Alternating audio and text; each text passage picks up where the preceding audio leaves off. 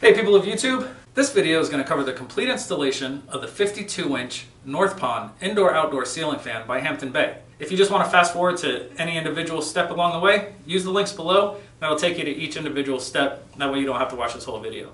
But you can watch it, it's good. If you find this video helpful at the end, please click like and subscribe. That'll help other people find the video as well. But we're ready to go. This fan is a wet rated fan, so it's perfect for use in any outdoor location. Looks good indoors as well. It includes some quick fit installation features that's going to make the installation process a lot easier and quicker. It's got a slide-on mounting bracket, it's got the AccuArm blade arms with captive screws, it's got the quick install blades. It even includes 2 LED bulbs for your convenience. They've thought of everything with this. It's a tri-mount fan. You can hang it without the downrod on a low ceiling. You can hang it on a standard ceiling with the included downrod, or even on a higher angled ceiling with an extension downrod that's sold separately. Now before we get started, just a couple of notes. Turn off your electricity. Make sure the electricity is turned off at the breaker box and at the wall switch before beginning. If you don't feel comfortable working around electricity, please consult with a licensed electrician. This is a super easy project. We're going to walk you through step by step, but again, if you don't feel comfortable, just call a pro. Next up, the outlet box. If you're placing this fan where you just had a light kit on the ceiling, you're going to want to make sure that the outlet box is clearly marked acceptable for fan support. You don't want to install this fan on one of those thin little plastic flimsy outlet boxes. You want to make sure that it's metal and that it's marked acceptable for fan support. So as you can see here, we've already unpacked the fan and we've opened up the manual. We're just going to check to make sure that we have all the parts. That way we don't get stuck along the way with a missing part, if that were the case. But it's not, we have everything. We're just going to go through everything right now. So, first up, mounting bracket. The mounting bracket comes pre-installed inside the canopy. And the canopy ring, we'll show you in the first step how to remove that to get started. You have 5 reversible blades, 5 blade arms. And like we said, these have the captive screws in there, makes installation super easy. The ball and downrod assembly. The decorative motor collar cover. This is the light kit. This is the glass bowl. Got the 2 LED bulbs. Got a hardware pack. The hardware pack has a rubber gasket if you're mounting it flush mount. It's got pull chain extensions, plastic wire nuts, the hanger pin and locking pin, and a rubber gasket to seal the switch cup. This is your fan motor. Now, you'll see this tag here. This tag is just pointing out that there's an access hole in the switch cup. The screwdriver is going to go through there to be able to attach the blade arms.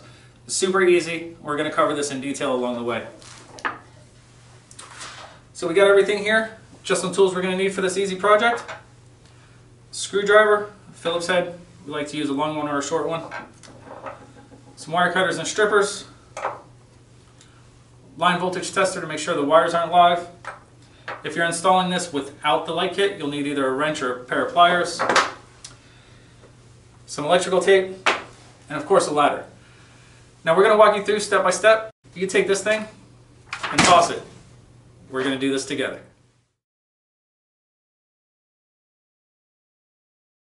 The mounting bracket comes pre-installed inside the canopy with the canopy ring attached. To remove the mounting bracket, first twist the canopy ring counterclockwise to expose the screws. You'll notice that there are 2 slotted screws and 2 standard screws located on either side of the canopy.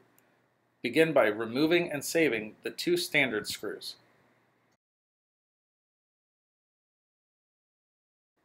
Next, loosen but do not remove the 2 screws in the J slots. Once those 2 screws are loosened, simply twist the mounting bracket and lift it up to remove it from the canopy.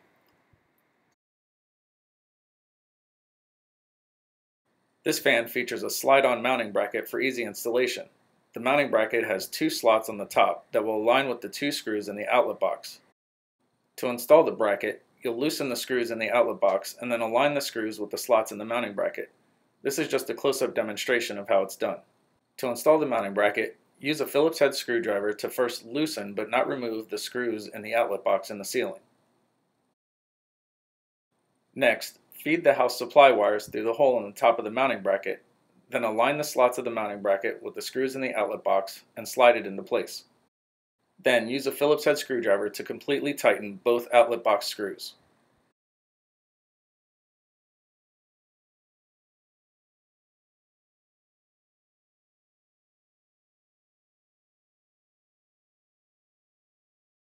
If installing without the downrod, skip to the next section, preparing for flush mount installation. For downrod installation, begin by first loosening but not removing the 2 set screws on the motor collar using a Phillips head screwdriver.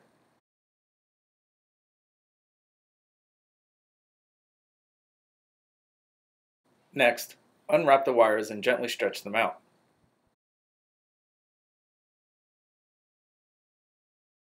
Once the wires are stretched out, it's a good idea to twist the ends together to make it easier to feed through the downrod.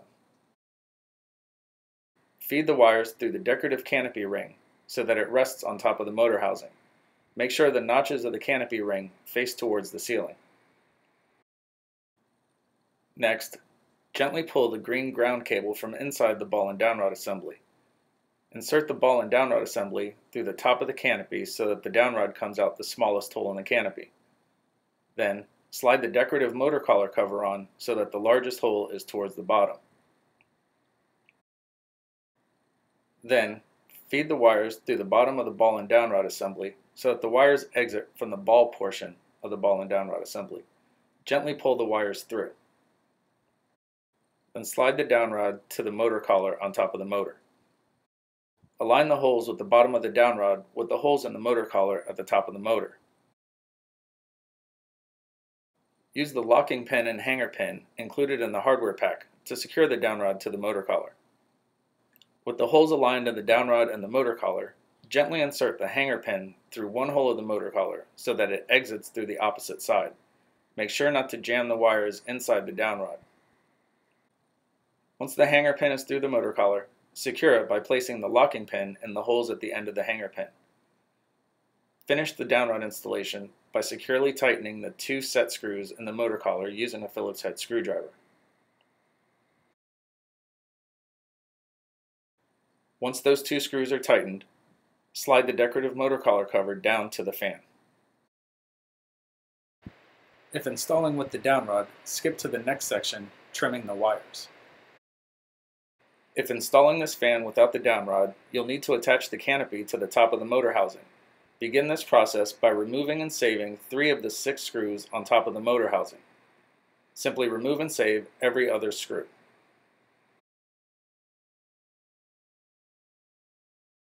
Next, remove the decorative ring from the bottom of the canopy by pressing on the 3 studs inside the canopy. This will allow you to remove the ring.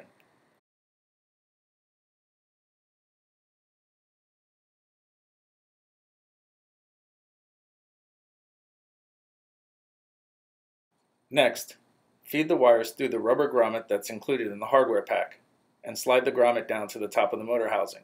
You'll notice the large holes of the rubber grommet will fit over the screws in the motor housing, and the small screw holes will fit over the screw holes from the screws that were removed. Next, feed the wires through the decorative canopy ring. Make sure that the notches of the canopy ring are facing towards the ceiling. Then feed the wires through the bottom of the canopy, and place the canopy on top of the rubber grommet. You'll notice that there are notched cutouts inside the canopy that align with the screws that are remaining in the motor housing, and the screw holes of the canopy will align with the screw holes from the screws that were removed and saved. Replace each of those 3 screws using a Phillips head screwdriver and completely tighten those 3 screws.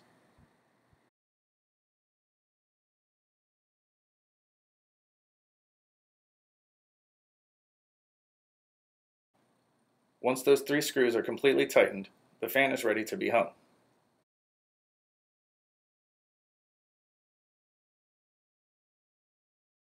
If installing this fan with the included downrod, it's a good idea to cut and strip the wires before hanging it.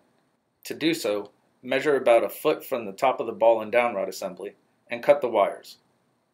Then using the strippers, strip off about 3/4 of an inch of insulation from each wire.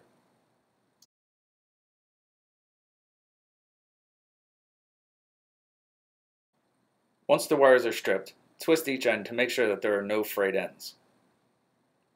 Now the fan is ready to be hung. If installing without the downrod, skip to the next section, hanging the fan flush mount. Before hanging the fan, it's important to note the tab inside the mounting bracket. This tab will align with the slot in the ball of the ball and downrod assembly. When hanging the fan, you'll insert the ball into the mounting bracket and then rotate so that that slot engages the tab in the mounting bracket. You'll feel the fan sit into place when the slot engages the tab. Hang the fan in the mounting bracket by lifting the entire fan assembly up to the mounting bracket. Note the location of the slot in the ball and the tab in the mounting bracket. Slide the ball into the mounting bracket and then rotate the assembly until you feel the slot engage the tab in the mounting bracket. Again, you'll feel the fan sit in place when the slot engages the tab.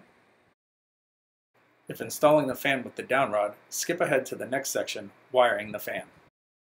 Before hanging the fan close to ceiling style, it's important to note the hook on the mounting bracket that will go into the hole of the canopy to hold the fan in place during wiring.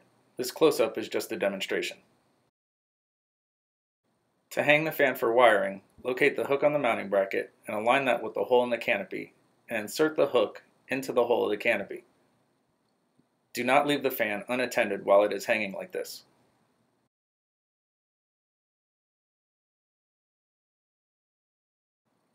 Begin wiring the fan by taking the green wire from the mounting bracket and the green wire from the downrod and twisting those two wires together.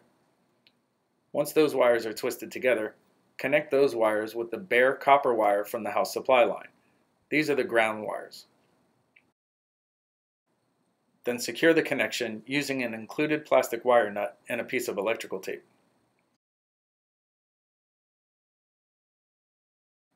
Then gently tuck the wire up into the outlet box and mounting bracket. Next, take the white wire from the fan and connect that wire to the white neutral wire from the house supply lines. Twist those two wires together and finish the connection using an included plastic wire nut and a piece of electrical tape. Once that connection is finished, gently tuck that wire into the mounting bracket. Next, take the black wire and the blue wires from the fan and twist those two wires together. Once those wires are twisted together, connect those wires with the black or hot wire from the house supply lines. Twist all three wires together and finish the connection using an included plastic wire nut and a piece of electrical tape.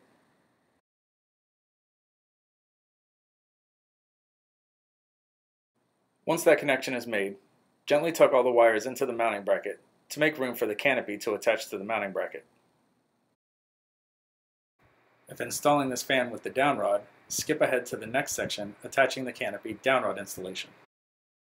Lift the fan motor assembly off the mounting bracket and align the J-slots of the canopy with the screws that were loosened but not removed in the mounting bracket. Make sure the wires are all tucked into the canopy and then press up and twist to engage the screws in the J-slots. Secure the canopy using the two screws that were removed and saved in the first step. Insert the screws into the standard screw holes and use a Phillips head screwdriver to completely tighten these two screws. Once those two screws are completely tighten the two screws that were in the J-slots of the canopy. If installing the fan without the downrod, skip ahead to the next section, attaching the canopy ring. Attach the canopy to the mounting bracket by aligning the J-slots with the screws that were loosened in the mounting bracket. Then lift the canopy up, engage those slots, and twist. This will hold the canopy in place. Secure the canopy using the two screws that were removed and saved in the first step. Insert the screw into the standard screw hole and then use a Phillips head screwdriver to completely tighten all four screws.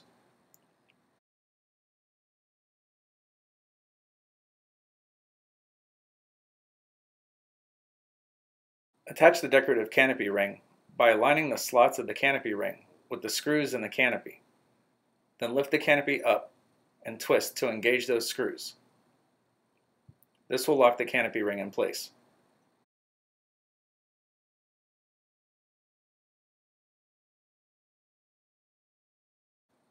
The fan is shipped with rubber motor stops to prevent the motor moving during shipment. Before installing the blade arms, you'll first need to remove the rubber motor stops from the bottom of the motor. Insert the Phillips head screwdriver through the access hole in the switch cup, and then loosen and remove the rubber motor stops. You can discard these once removed.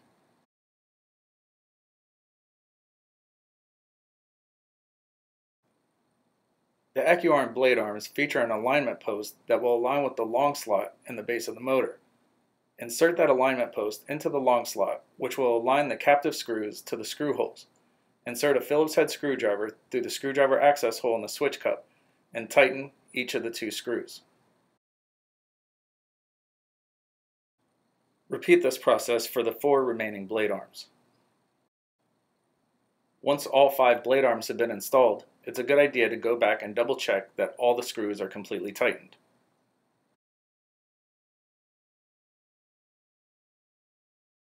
This fan features quick install blades. There are 3 keyhole slots on the blades that will align with the 3 posts on the blade arms. When installing the blades, you'll align the keyhole slots with the posts and then press down and pull away from the fan to lock the blade in place. There's a spring clip mechanism that will snap in place when properly installed. This is just a demonstration.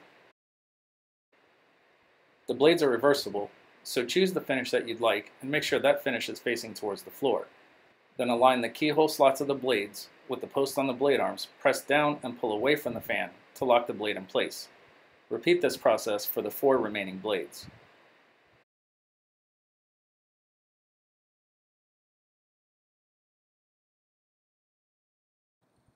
Once all of the blade arms have been installed, insert the rubber plug included in the hardware pack into the screwdriver access hole in the switch cup. This will help seal the switch cup from water intrusion for outdoor use.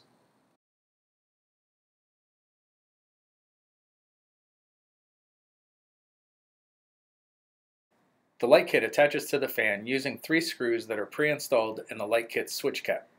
Those 3 screws will align with the 3 screw holes in the switch cup at the base of the fan. Using a Phillips head screwdriver, remove and save the 3 screws in the switch cap.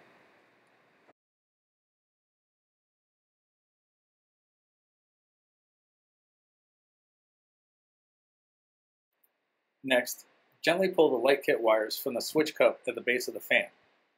There will be a blue wire and a white wire, both with molded adapter plugs at the end. Connect the light kit's black wire to the fan's blue wire and the light kit's white wire to the fan's white wire using these adapter plugs. Once the wire connections have been made, gently tuck the wires into the light kit and the switch cup. Note the notch cutout on the light kit. This cutout will align with the reverse switch on the side of the switch cup. Align the notch cutout with the reverse switch and align the holes in the light kit with the holes in the switch cup, and then gently press the light kit into the fan. While holding the light kit in place, insert one of the 3 screws that was removed and saved at the beginning of this step. Use a Phillips head screwdriver to completely tighten this screw. Then repeat for the 2 remaining screws.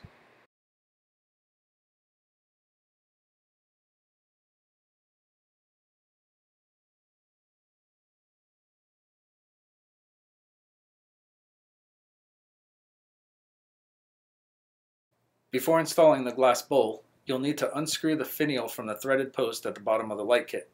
Unscrew the finial and remove the bowl cap. Then unscrew the hex nut and remove the hex nut and washer from the threaded post.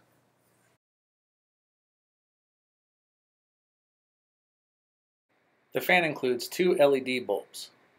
To install the bulbs, simply screw them into the sockets.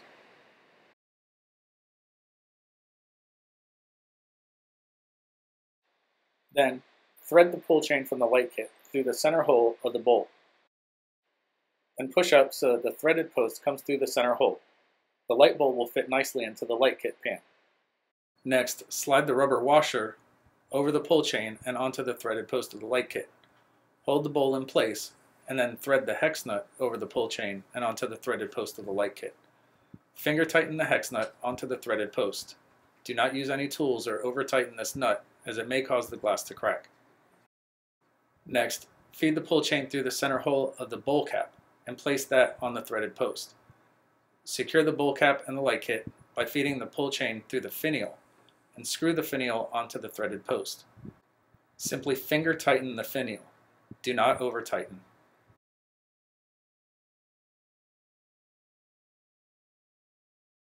Before attaching the pull chain extensions, you'll need to route the pull chain for the fan speed control through the pull chain guide on the top of the light kit. Unwrap the pull chain and feed the end of the pull chain through the pull chain guide.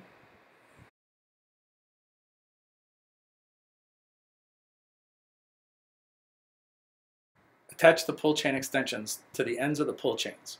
The pull chain extensions are located in the hardware pack. They have an easy snap connector to attach them to the ends of the pull chains.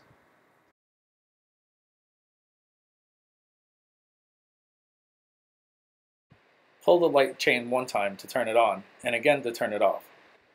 Pull the fan's pull chain once for high speed, twice for medium speed, 3 times for low speed, and again to turn it off.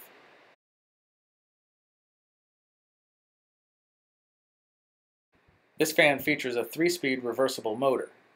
The manual reverse switch is located right above the light kit on the fan's switch cup and is enclosed in a rubber casing to protect it from the elements.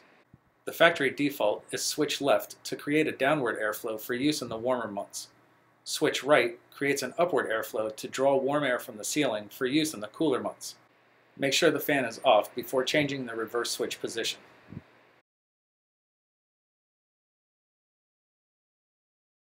Using a Phillips head screwdriver, remove and save the 3 screws in the switch cap.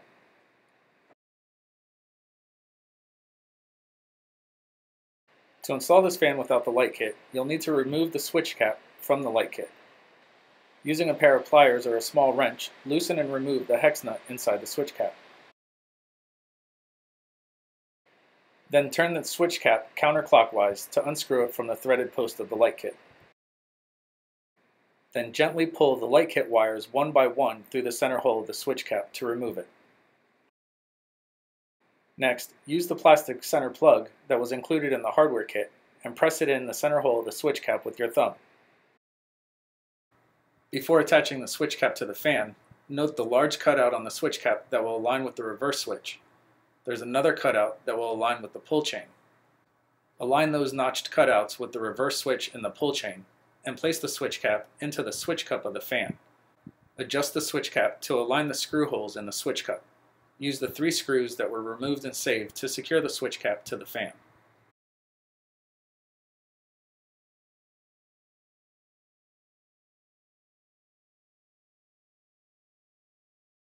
Congratulations! That's it! Your ceiling fan installation is now complete. Time to kick back, relax with a nice tall beverage, and enjoy your new ceiling fan. Thanks for watching! And if you found this video helpful, please click like and subscribe down below, and that'll help other people find the video as well. And as we always say around here, keep it breezy.